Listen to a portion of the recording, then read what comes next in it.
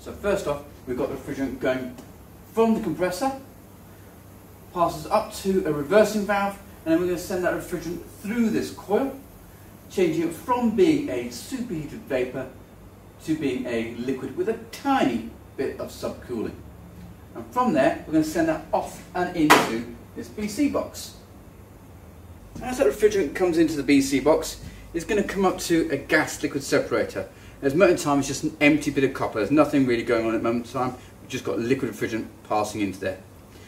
We're going to draw that liquid refrigerant off the bottom of that gas liquid separator via LEV1, and we're going to pass it into this tube-in-tube heat exchanger. And we're going to use this to subcool that liquid refrigerant. The way we're doing that is we're steering a little bit of refrigerant that should be going through that tube-in-tube heat exchanger, and we're going to feed it through LEV3. So I've now got refrigerant that's dropped in pressure. It's now desperately wanting to boil. I pass that, say, a tube in a tube inside that to subcool it to around about 20 degrees. So the idea being is that when that refrigerant passes off to the indoor units, it's still actually 100% liquid as it goes through the expansion device. We run the indoor units as flooded evaporators. That is until they're within 2 degrees of set point. So I've got my subcooled liquid refrigerant. I send that off to my control valves. So I've got a set of control valves down here. A and C on this side, which are going to be open when I'm doing cooling, and valve B on the other side, which is going to be shut because we're not doing any heating. I send that refrigerant off to the indoor unit. I say it goes through the expansion device. We've got that big pressure drop, at which point it's now trying to boil at around about 0 degrees evaporating temperature, because we aim for that. That's how the compressor is being controlled. So 0 degrees evaporating temperature, or around about 7.2 bar.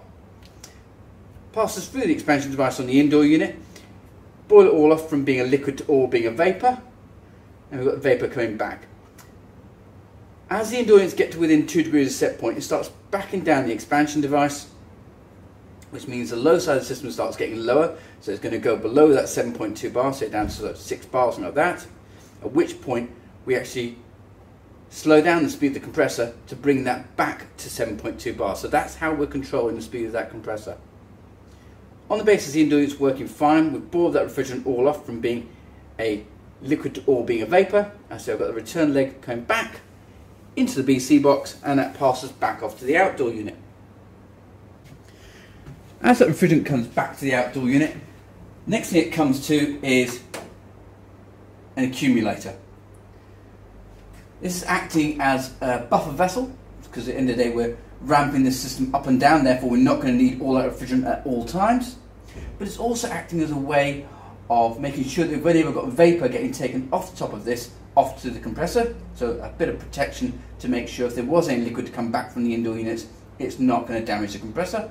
We're also using it as a way of drawing some oil back for the actual compressor as well.